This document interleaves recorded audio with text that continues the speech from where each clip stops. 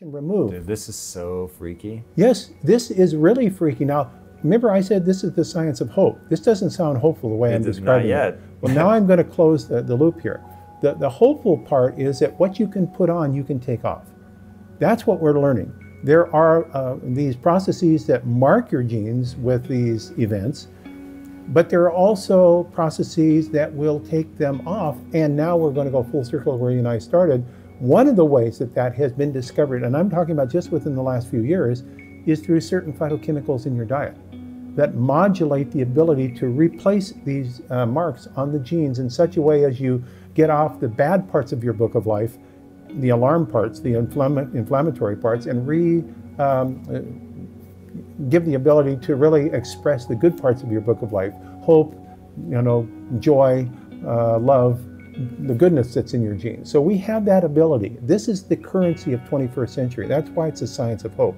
This is a major transition. In school, I can tell you, through my medical school training, through my PhD training, which was now a number of decades ago, this was thought not to happen at all. In fact, if you would have brought this up as a student in my era, you would have been expurgated from school because no, the genes don't change their expression. Once you got them, that's all there. It's a one-way street.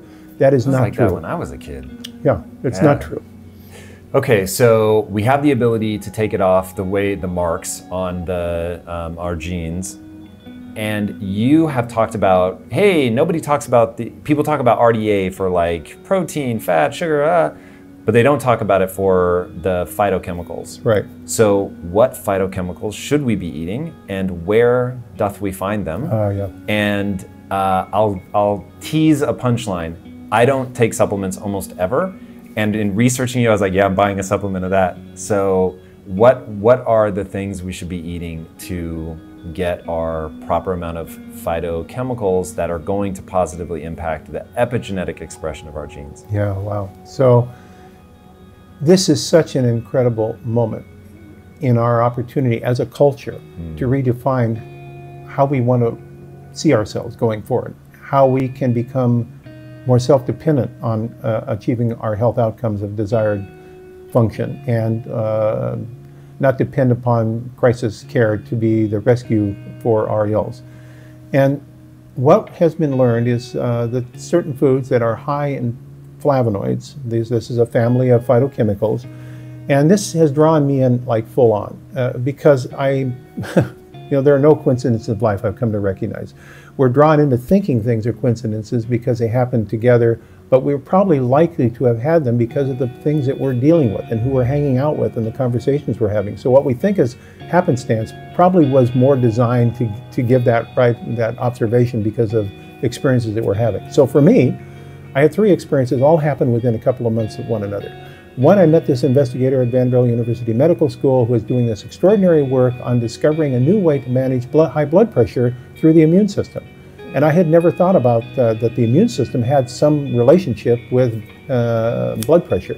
So I got discussing and looking at his papers, and it turned out that he had found a molecule, it has the scientific name 2-hydroxylbenzylamine, called 2-HOBA, that was capable of modulating the relationship between the immune system and the wall of our blood vessels to cause it to relax, which lowers blood pressure. And so I thought, well, that's kind of cool.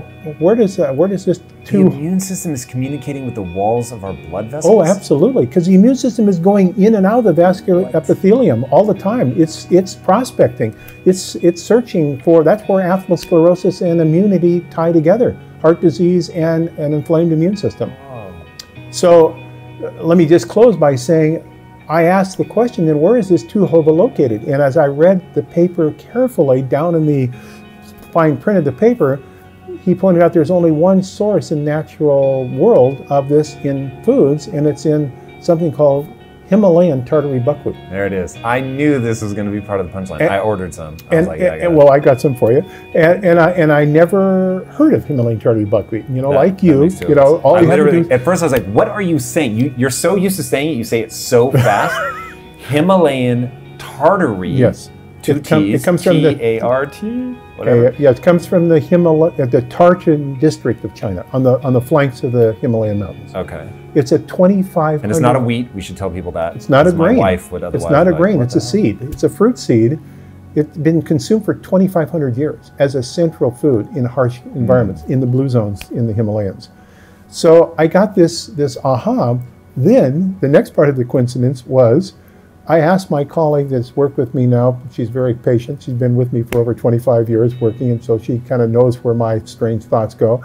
I said, are you familiar with Himalayan Tartary buckwheat at all? She says, no, I have never heard of it. I said, where is it grown in the United States? She said, well, Jeff, you're going off to this meeting in China, in Harbin, China, so why don't you let me think about this and I'll do some sleuthing, and when you come back we can talk about it, which she did. So I went off to China and had a guide host, MD, PhD, Shanghaiese gentleman that was US trained. And we went to Harbin, and I had a chance to speak to 8,000 Chinese medical doctors in their annual health check center meeting about functional medicine. So I got on the train with him, and here we go, for a day trip to Shanghai. And we get about halfway across China, and we're going through these extraordinary agricultural areas, and then a city would pop out with 1 million people out of nowhere. So I said to him, just as a kind of a flyer, I wonder if you're familiar with something called Himalayan Tartary buckwheat. And as if time froze, like the train stopped, his eyes got very big, and he said, you got to be kidding me. And I said, no. He says, we have been looking for someone in the United States for some years that had an interest in Himalayan Tartary buckwheat, because my group is the largest research group studying it and its health benefits and physiology in China. So then I got back and was telling my colleague that I had met this person and we were going to form a partnership. And she said, well, I found the only person who grows Himalayan Tartary buckwheat in the United States is a former Cornell University ag research professor, and his wife, who's a nurse. They have a hobby farm. He's retired, and he's been growing this now, and they mill it themselves, and they have little roadside stands up in upstate New York, in Angelica, New York. And so you got to talk with him. Sam Beer was his name. I called him. We now formed a cooperative, Himalayan Tartary Organic Cooperative, doing regenerative agriculture. We have a number of farmers up there. Now we are farming for the first time ever in America. What are the phytochemicals in it, though, that make it so? Because I know that they have, 100 times the amount of phytochemicals in them that whatever the next closest thing has. But what exactly is it? And what is the message that it's sending to our immune system? Thank you. So it's a portfolio of about 50 different members of the flavonoid and the polyphenol family. So you have rutin, you have quercetin, you have luteolin, you have diasmin, you have asparagine. All in one plant. All in one plant. It's an orchestra. And that's one of the problems we have, I think, with nutritional supplementation in this country, and the way we view it is we often thinking about green pharmacy. Okay, we have a drug for such and such. Now what is the nutrient that we find that mimics that drug? That's actually not the way nature works. Nature works symphonically. It has a whole different mechanism. It's network biology. They work together to, hormetically is the term, hormesis, to modulate the functions that then regulate how our body functions. It's different than blocking or inhibiting a specific product like does a drug. It's really orchestrating the symphonic orchestration of how our body works. And so we're looking at how it actually imprints the human immune system with epigenetic marks to regulate how the immune system functions. Okay, so let me start putting some things together. So the immune system is communicated to by the immune system of plants.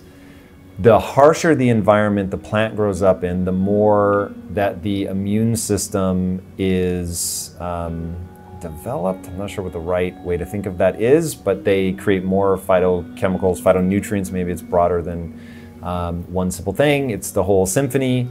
But given that when the human immune system grows up in trauma, it becomes overreactive, why is it so awesome? Because that's part of what makes Himalayan Tartary buckwheat so effective, is it grows up in like this heinous environment, and it doesn't do cross-pollination. It self-pollinates, which I didn't even know was a thing. It protects its genes. Yeah, so it's this sort of really pure thing that's grown up in this insanely difficult environment. Why doesn't that become overreactive and then trigger our immune system? Really, really important question. So if you think of our experience of life from really even the moment we were conceived up through whatever age we are, we're collecting all these experiences because our immune system is everywhere in the body and has a really good memory. So it remembers all these events. It remembers the great days, It remembers the not so good days. It remembers the infections and the colds. It remembers the broken arm and the trauma that might have, all these events. Now some of those are so strong in the way that they impact epigenetically our immune system that they lock the immune system into a state of feeling it's under constant siege. That leads to this state of chronic inflammation because the immune system constantly feels like it's doing battle, even if it's not supposed to be doing battle. These cells, and they have names like zombie cells. That's a pretty descriptive term. They're cells that perpetuate the message of alarm. And by the way, you know, I have come from an athletic background. I was involved with university sports. I played basketball in university level. And so the construct of athletes who are constantly forcing to the edge, and trauma is part of their training and part of their experience, they're collecting injuries. So how do we get them to rejuvenate their cells? It's not only the muscle cells and the joint and cartilage cells, it's the immune cells. And so what we often find is people that are involved with athletic competition benefit from this process of immunorejuvenation because all of us are collecting marks. Some people at a more accelerated level. If you've had SARS-CoV-2 infection and you're in post-COVID, you probably have marks that we call scars, right, on your immune system. Now, how do you get rid of them? You do so through this process because the body can rejuvenate its immune system by replacing new cells for the old ones, getting rid of the old ones by a process that's only recently been discovered. It won a Nobel Prize in Medicine in 2014 called autophagy. Autophagy is a self-digestion process to get rid of debris and now give room to replace it with new cells. So the combination of rejuvenating through autophagy of your immune system plus getting rid of epigenetic marks gives the opportunity to roll back the age of your immune system and its function. Why does that?